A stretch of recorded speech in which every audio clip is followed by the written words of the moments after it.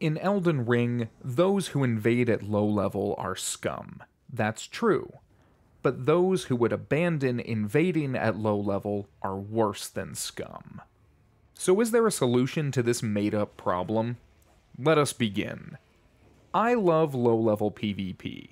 I love doing a lot with a little. I love to twink. I love to be twinked against. Nothing sexual. I love min-maxing, and I love getting as strong as I can with as few levels as possible. It's just a lot of fun. Again, nothing sexual. But I know that isn't always a popular mindset, and I have nothing but respect for people who want to invade at higher levels. I also enjoy invading at higher levels. I just love invading. But for me, the real essence of what makes invasion so interesting is when builds aren't finalized, when you can confront a player and their friends without them necessarily having a readied way to respond, to put them on the back foot in a way that demands they acknowledge the power a character can wield with enough preparedness. Invaders in this respect fundamentally alter the difficulty of the game. They take what is otherwise a routine affair and drastically adjust the odds to the best of their ability. Players who understand and appreciate the challenge of the game tend to appreciate invasions. Players who think the game is hard enough on its own tend to hate invasions. But that's really what I think invasions should embody, catching a character underprepared and forcing them to make impossible decisions. Invaders should feel like an agent, and the host team should feel like whatever the good guys were called in the Matrix. Winning is circumstantial and doesn't always mean killing the invader. Sometimes it's enough just to survive. To that end, twinking is a powerful method to invade.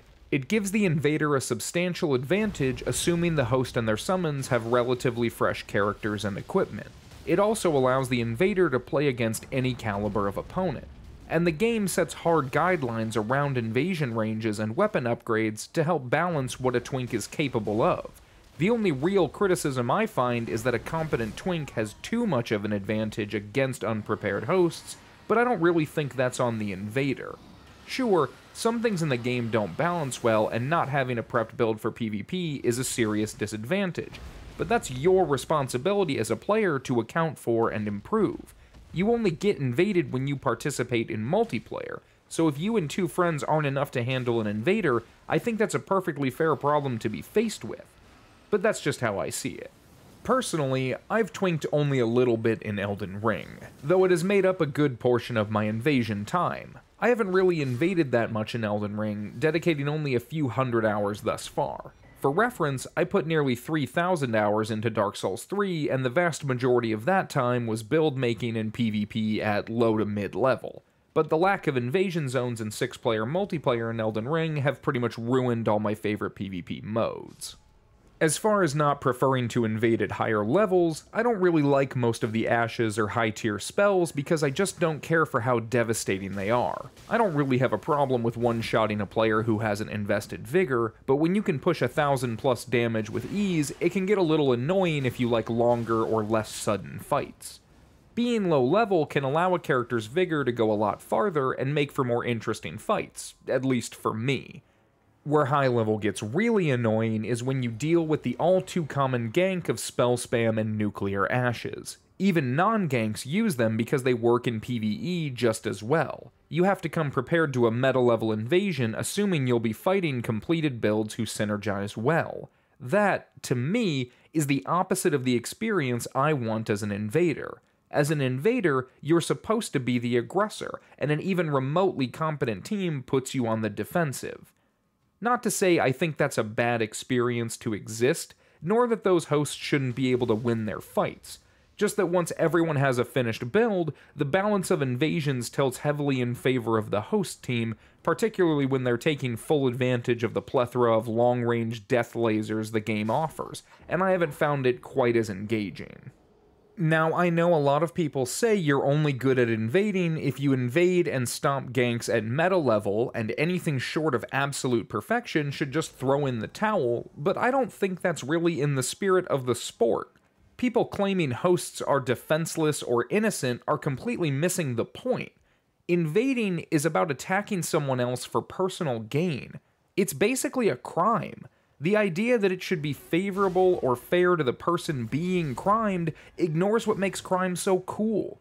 You show up and attack someone. The less ready they are, the better for you. If we want preparedness and fairness, we should probably go to the arena or put down dueling signs. Those are conventional matches based around common interest. But invasions aren't duels. They aren't mutual. They're about an invader breaking into your world and you trying to protect your valuables. The game acknowledges this in every respect. It allows you to invade and be invaded. And the game gives a lot of concessions to the invaded player to make them as convenient as possible. The invader is outnumbered. You only get invaded under normal circumstances when you have at least one ally. The invader does not get to keep any of your equipment. There is no looting system like you would find in a lot of MMOs or shooters. The invader does not steal your runes. They cannot actually take anything from you other than your time. You might lose your runes if you can't retrieve them, but they are yours to retrieve. The invader has reduced healing. The host gets to keep all their flasks and the invaders are halved. Hosts can even call the cops on invaders. Invading is the only crime blues respond to. They'll let Yura die 1,000 deaths and not lift a finger, but they'll respond in mere moments to a red break-in. So all of those concessions are helpful, right? They should make hosts feel very comfortable. But, speaking generally, unless a host is regularly winning invasions, they aren't going to be happy. And when is a host regularly losing invasions despite all of their advantages? At low level. So I wanted to address that sentiment as honestly as I could. I wanted to make a build that wouldn't take advantage of late game gear or other things an honest host likely wouldn't have access to. I wanted to play on their level, throw a bone to the hosts with legitimate complaints about the power disparity, to give the hosts who aren't taking advantage of the password system or muling down gear an honest fight. And I also want to put the idea that you should or shouldn't twink to rest, if for no other reason than to highlight why you should invade however you want. First, I want to get a few distinctions out of the way so we know our parameters. 1. A twink uses gear not accessible in the areas they invade. This usually means they have late game gear that a low-level player would not conventionally have access to. 2. Low level is any level 50 and below. This one is arbitrary, but for me, 1 to 50 is early game, 51 to 100 is mid game, and 101 and higher is late game. Again, completely arbitrary. 3. Fairness, in this context, means using gear you expect them to be able to use. If they could reasonably have an item through standard progression, so can you. This has nothing to do with tactics or skill level. 4. This is not something I would recommend to first-time invaders. Invading an Elden Ring can be quite difficult at any level, especially if you're not well versed in PvP. I am a professional and can professionally handle getting my ass kicked. So with those points out of the way, how do we define our invader? For me, I've centered the build around Limgrave. It uses gear only found in Limgrave, as well as only upgrades, such as flasks and talisman pouches, found in Limgrave. I've set the build at level 20 with +5 regular and +2 special weapons.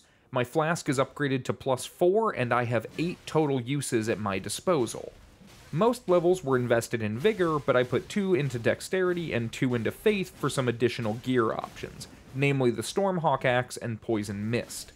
I have only 2 talisman slots, one of which is for Radigan's Scar Seal for +3 Vigor, Endurance, Strength, and Dexterity, which can be found in an Everjail in the Weeping Peninsula, and the other is the Crimson Amber Medallion.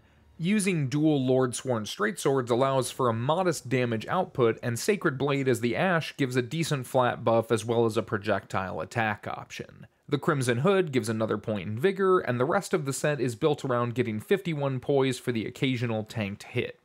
I have restricted myself to Limgrave as much as possible, though I did have to enter Liurnia to get the Bloody Finger to invade without limit. Otherwise, I would only be able to invade about 24 times, and that seemed a little pointless, as invasions are available in Limgrave and the Bloody Finger has no mechanical alteration other than being unlimited. At level 20, I can invade anyone from level 18 to 42 with at least +2 regular or +1 special weapon upgrades, ensuring hosts understand those mechanics to some degree and covering the majority of expected Limgrave players. The build is, in no uncertain terms, bad, but it can get the job done. I can fight and defeat a host and their cooperator who are playing through traditionally with relative consistency. That, to me, makes the whole thing a success. But the fights aren't always easy, and the disadvantages are clear.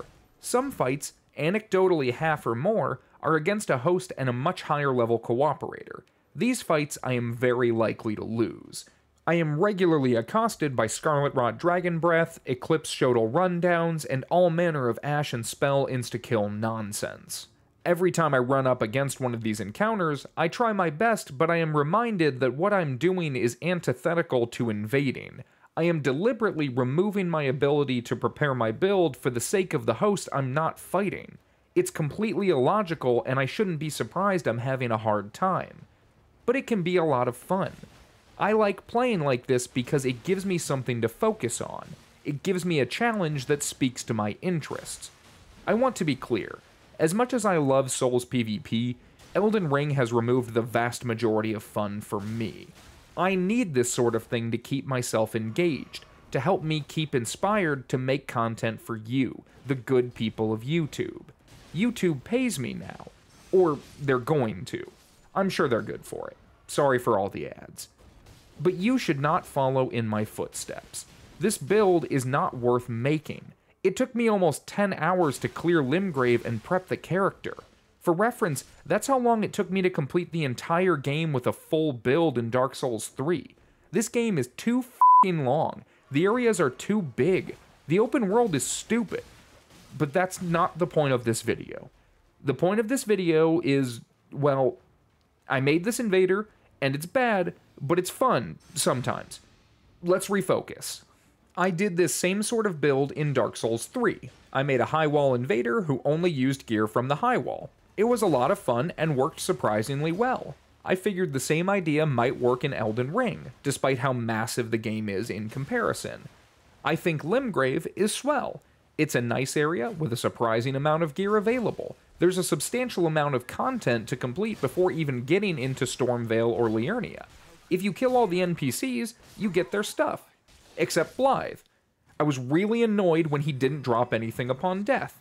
Stupid dog. But Dee and Bernal did drop their armor, and for that I'm grateful. And spending a lot of time in Limgrave was a refreshing change of pace. I usually make a build in around 40 to 50 hours and am very tired by the end. But instead of rushing through every single task the game sets up, just hanging out doing every little thing I could find in Limgrave gave me a nice change of perspective. Elden Ring is a game I consider to be just too much to be good for remaking builds. Every character needs to do every single storyline and collect every piece of gear, just to make sure you have everything you could possibly need. So playing a character that doesn't have those concerns is nice. It lets you appreciate the little things, but the restrictive nature is still a challenge. Limited flasks make prolonged fights incredibly difficult. A bad exchange or two can easily deplete my recovery options and essentially forces me to avoid directly engaging the blender. Even without quality gear or a proper build, any two players are dangerous. They will circle you and roll away indefinitely, turtling behind their shields and keeping you between them until you engage one. Then, the other will take the opportunity to swing on you. It's a simple tactic, but it's reasonably effective. If you let yourself get chipped down, you can quickly find yourself in a world of hurt. The only real disruption tools in my arsenal are Poison Mist and the Stormhawk Axe. Poison Mist helps to create some breathing room, and poisoning a host who doesn't have any removal options is a nice way to keep track of them and get some gradual damage. The Stormhawk Axe works great though. It's basically a spin to win that, so long as you're not reckless, you can easily stomp hosts who haven't leveled Vigor. But that's one of those aforementioned ashes of war that make me not love high-level PvP designed to do the same at low level, so I try not to use it unless warranted. It'd be one thing if hosts bothered to level Vigor, but they don't. That means otherwise most fights are an uphill battle, and you're pretty much on your own. The enemies of Limgrave are not particularly effective at damaging hosts. Their AI is timid, and they are relatively sparse. The ones that can do real damage tend to hit you as much as they hit the host. Looking at you, Omen in the courtyard. All in all, it's a challenge build for PvP. It's about getting the most out of a fight and giving your opponent as much of a chance as you can passively manage. And uniquely, it's the sort of build that only works at low level. Once a character leaves the first area, all bets are off as to what they have at their disposal. You can't set the same sort of limitation with the same consistency. And even when you can, as I said before, you can't know the target doesn't have other options, especially when summoning gets involved. The host isn't being dishonest by password summoning their meta-level friend, but they are gaining a pretty sizable advantage that the game does a half-assed job of balancing. If they want to add in a second high-level friend, it just means all bets are off. But without a proper build, invading at low level is asking to be destroyed by jolly cooperators who are all too thrilled to stomp out an easy 3v1 kill. Trust me, with my fair build, I've experienced more than my fair share. And again, the build is fun. For me. Sometimes. You shouldn't do this. You're better than this. Elden Ring is a game about space lasers and becoming Super King. It gives you a horse to ignore the vast world they created and then takes it away when you need it most. Horses can't fit inside or underground, you see. It's a game about pushing forward and completing a lot of chores. It's about getting to the Erd Tree to climb a mountain to go back to the Erd Tree and letting your girlfriend either die or leave you on the way. There are lots of ways to address those things, but at the end of the day, Elden Ring invasions at high level are centered around taking obscene amounts of damage and trying your best to get them before they get you. So if you don't want to deal with all that, invading in Elden Ring might not be for you. Unless you want to try at a lower bracket. In that case, go ahead and try this build. It's terrible, but sometimes rewarding. When you can showcase your build to a host and their phantom and fight them in a close match, everyone swinging for the fences with whatever they can muster, it's a real treat. It feels like Dark Souls. You remember Dark Souls from the before times? But otherwise, when you fight two overleveled phantoms and a gear-muled host, you'll remember why it's okay to twink. You'll remember that maximizing your build's effectiveness is part of the game. You'll remember that invasions aren't fair and that everyone should embrace that. You'll remember that it's kill or be killed by any means necessary. And to the hosts who hate when they get stomped by an OP build, I'm curious if this is the sort of build that you want to be invaded by. I'm too far removed from being a typical host to have any meaningful insight into what I might appreciate, so I'd like to know if getting invaded by a build playing at your level means anything, or if my gesture is completely lost to the greater animosity of invasions in general. If so, please let me know. I'm doing this for you, you ungrateful little shits. That's it for this video. If you like the build idea, or you have your own sentiments about low-level invasions, please leave a comment down below. I think low-level invasions are something that don't get a lot of attention because they aren't necessarily the most flashy PvP, but for me they've always been where invasions shine. And if you liked my commentary or just enjoy this sort of content, please consider liking and subscribing. I really appreciate community engagement, and as bad as it can be for my mental stability, I do read every single comment, so please be gentle and constructive. Thank you for watching.